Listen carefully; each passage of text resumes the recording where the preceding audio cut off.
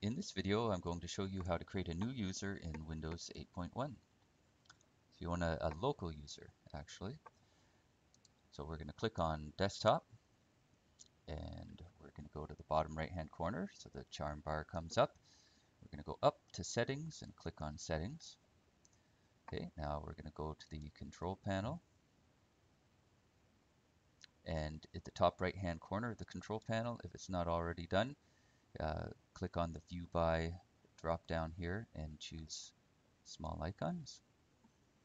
Okay, and in there, we're going to go to User Accounts. All right, and because we want to create a new user, we're going to click on Manage Another Account. Okay, and we want to add a new user in PC Settings. Now, by default, if we go ahead and add an account, it's going to try and get us to create a Microsoft account. Okay, that's not what we're doing here. We're creating a local account.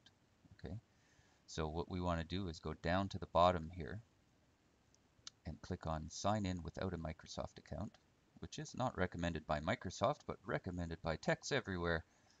We're going to go ahead and click on that, and it's going to give you a breakdown of what your different options are.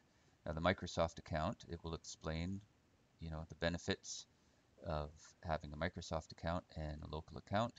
It'll tell you what's wrong with that, but essentially a lot of people don't want to be hooked in with Microsoft all the time and have Microsoft know when they're turning on their computer, etc., etc. So what we're going to do is down here, we're going to choose local account. Okay, and now here is where we can type in our relevant information.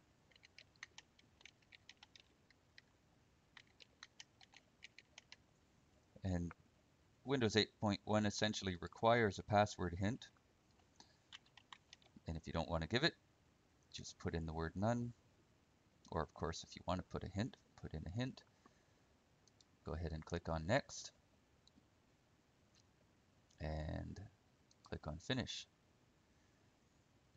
Now, if we go back up to your account, we are, all right, let's go Alt F4 to get out of there, and then we're going to go back in to the desktop.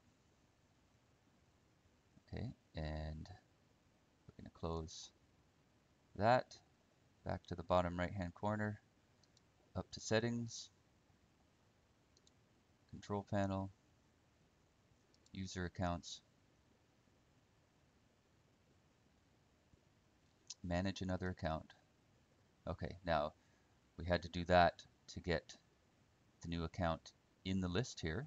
Okay, and the reason we want to do this is we want to make this an administrator account, which is what most people want. You don't have to take this step, but we're going to click on that account and then click on Change the Account Type and choose Administrator.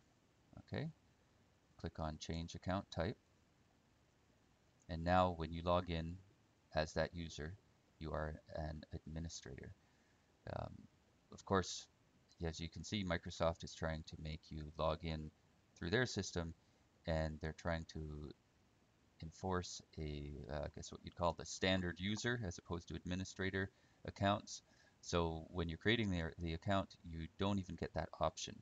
You're going to have to go back in as we just did to make the user an administrator.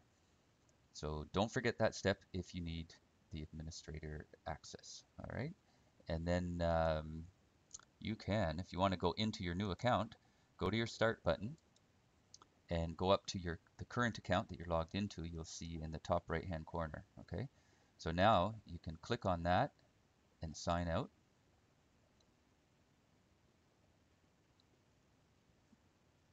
Okay, and then you'll see when you click, you get both your accounts.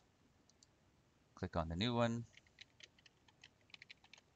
put in your password, click your little arrow, and your desktop is going to come up. I hope that this video helped you to create a new account, and if you did like it, please subscribe. Thanks for watching.